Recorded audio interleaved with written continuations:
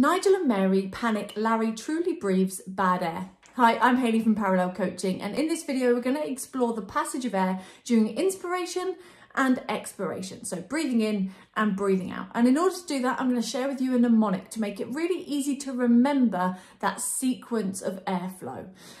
Before we dive into the content of today's video, just to let you know, there is mock questions to test your knowledge on everything I'm going to talk about today. If you're on our blog, you literally just scroll down and you'll be able to find 3 mock questions that relate to this content. Or if you're not on our blog yet, just click the link and it will take you straight there.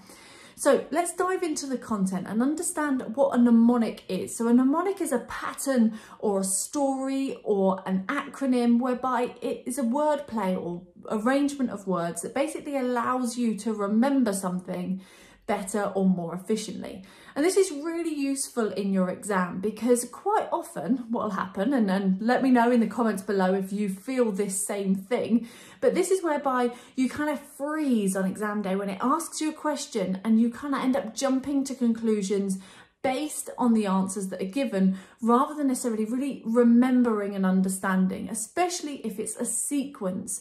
So like digestive system sequence or the passage of air and how airflow goes in during inhalation and comes back out during exhalation. So how do we remember that and make sure we got it in the right order?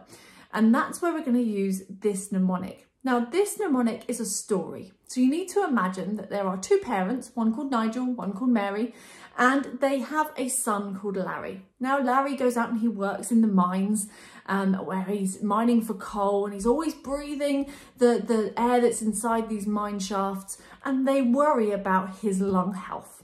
That's the story. Now, the way to remember it is Nigel and Mary panic, Larry truly breathes bad air.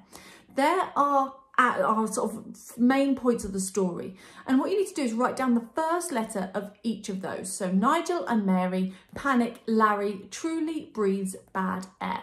And you should have written down the side now, NMP, LTBBA.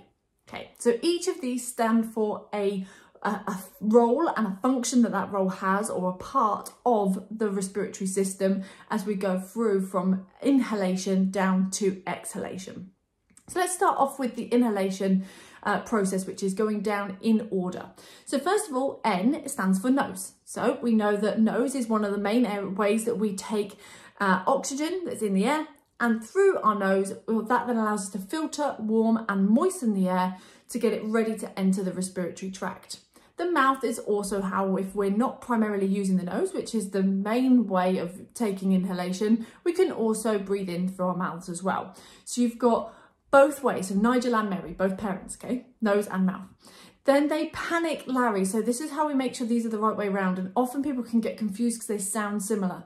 Pharynx is next, and that's starts with a P, so pharynx. Now this is whereby it's like the cone-shaped space at the back between the nose and the mouth at the back of the throat, and that basically warms and humidifies the air before entering the lungs. But then it needs to go through the larynx. Now this is whereby it's the only part that is now different to what we'd have with the digestive system, because when we're eating food and drinking drink, we basically go still through our mouth, then we go still through the pharynx, but then it goes on a different path. Now we go down and work with the larynx. Now the larynx has a really important role because it protects the lower airways from any other obstructions, but it also is useful for making sounds. That's how we make phonics. That's what we use our larynx for. It's also where we cough from, so any coughing noises, and it controls ventilation.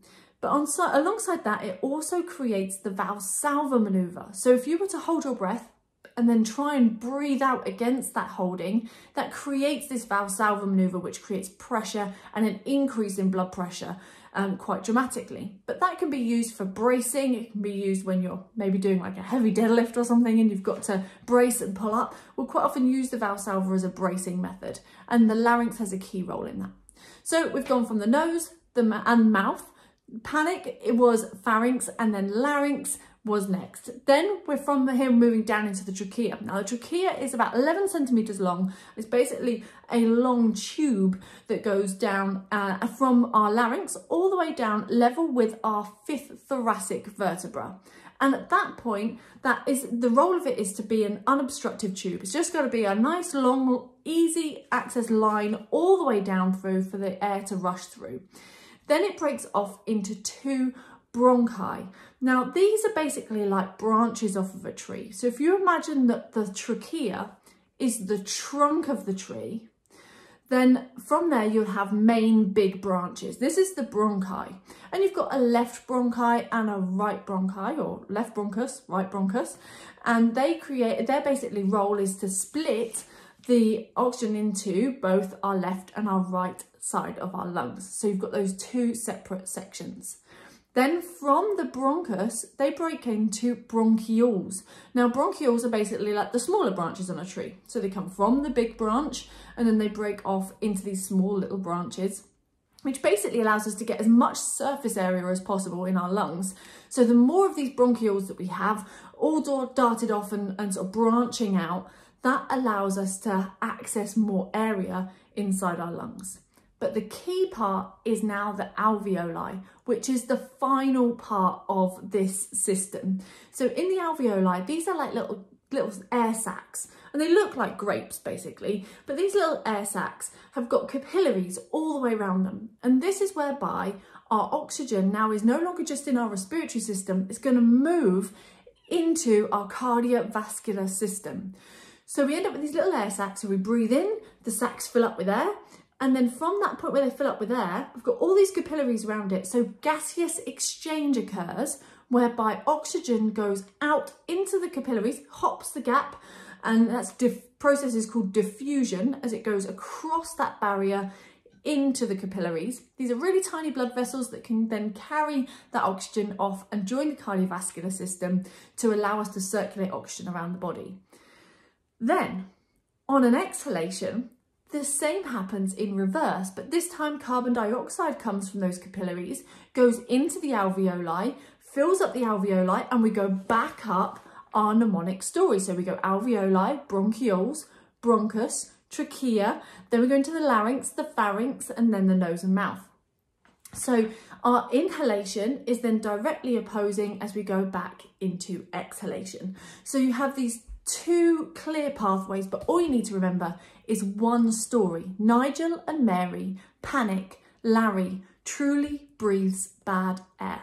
Jot that down when you're in your exam, and it will really help you remember that passage of air, both for inhalation and for exhalation. If you do want to go and test your knowledge now, based on everything that we've spoken about today, remember to go and follow the link that is with this video so that you can use those 3 mock questions to test your knowledge. If you're looking for more help with your anatomy and physiology, then make sure that you check out our Revision Mastery Bootcamp that is also on the link provided in this video. And this will really help detail all the different areas that you need to know for that exam, both at level 2 and or at level 3, which allows you to prepare for the exam maximally so you can be confident that you've learnt and memorised everything that you need to, ready to pass. That's everything for today. Please do drop a comment below with your big takeaway from today and what you really enjoyed about this video.